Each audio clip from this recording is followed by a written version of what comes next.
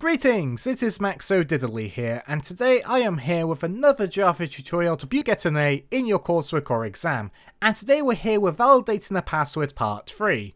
So the validation for password tutorial series continues. Each tutorial is going to now feature one specific rule for password validation, and today we're going to be covering checking if there is a sequence of numbers in your password, whether it's a sequence of ascending numbers or descending numbers. And what I mean by sequence is 1, 2, 3, 4, 5, 6, 7, 8, 9. Or maybe 5, 4, 3, 2, 1. Because some websites don't like that. So let's get right into it. So we've got a string here called password, and this is going to be password123. This is representing our user input. Then we've got system.out.println. Contains no number sequence, password, free and true. This is going to be calling the method we're about to create. Let's look at our method. Public static boolean. So this is going to be returning a true or a false.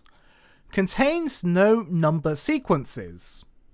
And it takes in a string, which we're going to call input, an int, which is called max amount, and a boolean, which is called positive. So for string input, that's going to be the password we want to validate. Int max amount is going to be how big can a sequence be? For instance, 1, 2, 3 would be a sequence of 3. 1, 2, 3, 4, 5 would be a sequence of 5. So this method allows you to be more specific with what you want.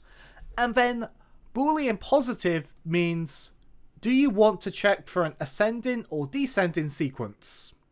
So if you want to check for both, you could call this method twice. If you only want to not allow one type of sequence, maybe only ascending sequences, then you can do so as well. So at the start of our method, we want to do an if statement. If inputs.matches, then this regex pattern, which will be in the description below, and before that we put an exclamation mark. So what's going on here? Well, basically we're going to check to see if our desired string we wish to validate matches that pattern, but then we're going to put an exclamation mark. So in this if statement, we're actually looking for a false and not a true.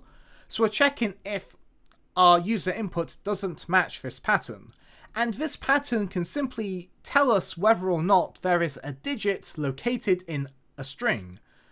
And the reason is, if there's no digit in the password we're validating, there's no point doing all of the other steps to check if there's a sequence or not, because there's no digits, therefore there can be no sequence. Right, so the next thing we're going to do is we're going to define three integers right now. We're going to have last int, current digit, and sequence count. Last digit and current digit will be set to -1, and sequence count will be set to 0. Last digit's going to store the last digit we checked. Current digit's going to store the current digit we're checking, and sequence count will keep a track of what the current sequence is, whether or not it's a sequence of 1, 2, 3, 4, 5, 6, 7, or whatever amount of digits. And we're going to set these both to -1 because this is the value we want them to be if they haven't been assigned anything. We can't use 0 because 0 could be a character someone adds to their password, but -1 can't be a character in a password because -1 would be 2 characters, therefore it can be allowed. Therefore it works in this case because an int isn't the same as a character. You could have an integer of 200, but in the context of characters that would be 200, so it'd be 3 characters. Then we're going to have an if statement, and it's going to be if positive, and then we're going to do an else statement. And then inside the if statement we're going to do a for loop, which is for int I equals 0, I less than input.length and I++. This is a standard loop for your array for loop. And before you say, Max, you're using a string, not an array, well, I'm going to burst your bubble. A string is basically a character array. And basically we're going to have 2 different for loops, and each for loop will check whether or not we're going to check for an ascending sequence or a descending sequence. So we're going to make the ascending sequence check first, then we'll go and change a bit to make a descending one. Now, inside the for loop, we're going to do an if statement. We're going to do if character.isDigit inputs.char at I, and beforehand put an exclamation mark. So we're going to check if if the current character we're checking in this string isn't a digit. If it's not a digit, then it's broken a sequence. Let's say we've got a password and it's password 123A4. Well, you might be thinking, oh my gosh, it's got 1234 in it. But there's an A between the 3 and the 4, and therefore any potential ascending sequence has just been broken. And so what we're going to do is we're going to reset our 3 variables for sequence checking back to their default. Inside the else statement, we're going to do current digit equals character.get numerical value input.char at I. What are we doing? Well, because of our if statement here, we know that the current character we're looking at in the input is a digit. We're going to assign it to our current digit integer. Underneath that, we're actually going to do an if statement. So what we're going to do is we're going to do if last digit is not equal to -1. Which means our last digit has been assigned a value. Which means we are currently checking at least a second digit of a potential sequence. And I say potential sequence because the next bit of code is going to determine if we're currently in some form of sequence where each digit is 1 greater than the digit beforehand. So what we can do is we can do if last digit plus 1 is equal to current digit, then we increase sequence count, and then we assign last digit to be whatever the current digit is. And so what's going on here is, let's say we've got a password and it's password 123. And we're currently checking for 2, which means our last digit is equal to 1 and current digit is equal to 2. So what we're going to do is we're going to check if 1 plus 1 is equal to 2, which it is, which means so far in this password, what we've checked so far, we have found a sequence of 2 digits, and therefore we're going to increment the counter by 1 because there are 2 digits that have a difference of 1 between them and they're next to each other. And if this continues, then we will eventually hit a point where it's invalid, which is why after this we have a if sequence count is equal to max amount. So if the sequence is equal to the maximum sequence count we are allowing in our passwords, then we return a false because who cares what the rest of the password is? We know based on this information that we have now, there is a sequence that is longer than what we allow, therefore the password is false, there's no redeeming it. And for the else statement, which is going to be attached to our if last digit is not equal to -1, we're just going to do last digit equals current digit. And that's basically it. Well, I would say basically it, but we've only checked for an ascending sequence. We need to check for descending, as this tutorial says we can also check for a descending sequence. So, in the else statement, for the if positive statement, we're going to do our for loop, and we're going to do for int I equals input.length -1, I is greater than or equal to 0, and I minus minus. Basically, we're just going to be looping through this array backwards. And the reason why I want to loop through it backwards is we're checking for a descending sequence, and the easiest way I could think about going about doing this is just going through the array backwards. So that's what we're going to do.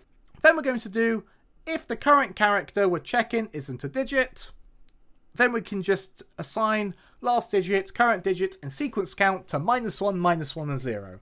This is very similar to what we're doing before. In fact, there's only a couple of minor changes and this code works.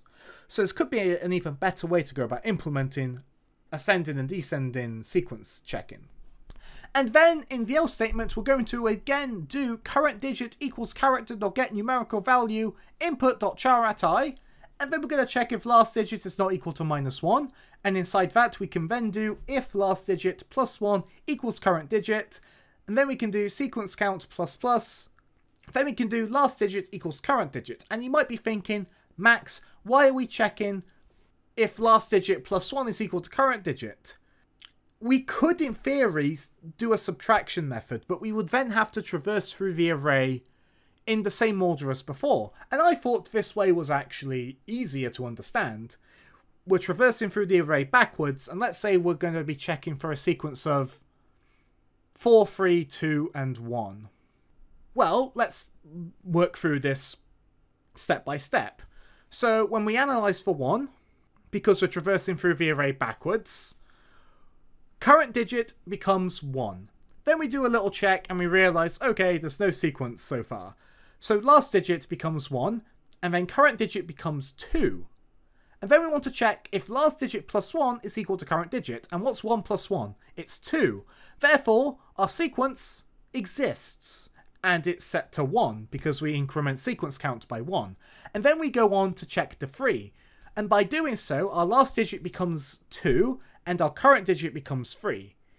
And then we're going to check if last digit plus 1, so that's going to be 2 plus 1, is equal to 3. And it is, so we increase our sequence count by 1 again. And that means there is some form of sequence in our password. And that's why we're adding 1 and not subtracting, even though we're checking for a different type of sequence, which is a descending sequence. Because we're traversing backwards so we can do the addition. And obviously we have if sequence count equals max amount, return false, because you can't redeem the password as an invalid sequence. Doesn't matter what the rest has. And the else statement for last digit not equal to 1 is last digit equals current digit. Also, lastly, after the else statement for the if positive if statement, add a return true, because if we successfully made it through a for loop, that means we have a valid password in the eyes of this function, which is checking if there's an ascending or descending sequence.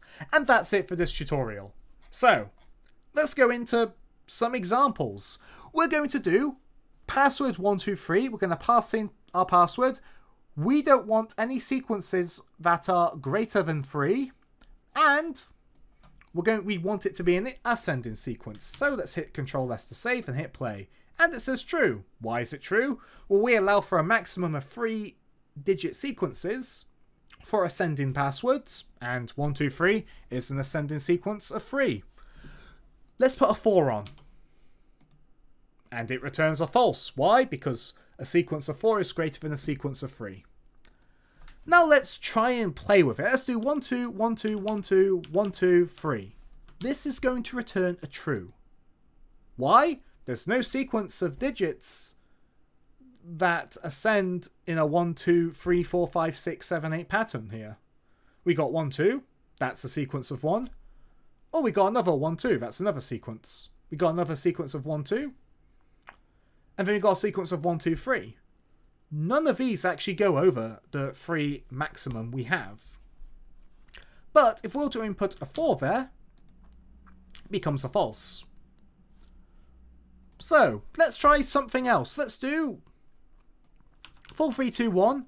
And we're going to put in a false. And this is going to return false.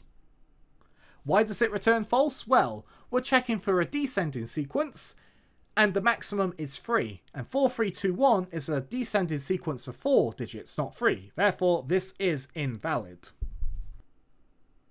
Let's do 5, 4, 3.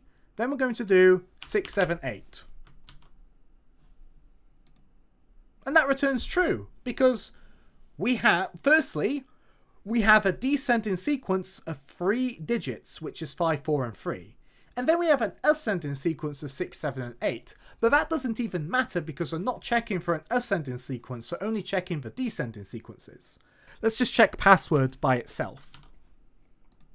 Returns are true because there's no sequences at all. And that's it for this tutorial. Be sure to leave a like and a comment if you enjoyed. Thanks so much for watching, and be sure to subscribe for more Java tutorials. There will be more password validation tutorials coming soon, so be sure to stay tuned. And if you've got a suggestion, leave it in the comments.